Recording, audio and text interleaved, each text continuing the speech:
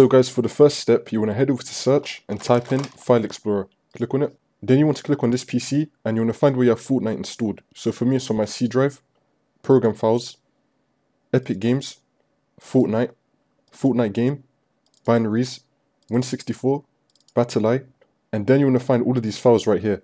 You want to delete all these files. Don't worry, we're going to get them back. So just delete everything here.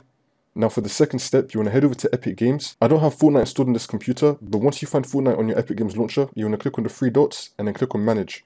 Then you want to click on Verify Files, which will then get the files back for you. Now you want to restart your computer and then the problem should be fixed.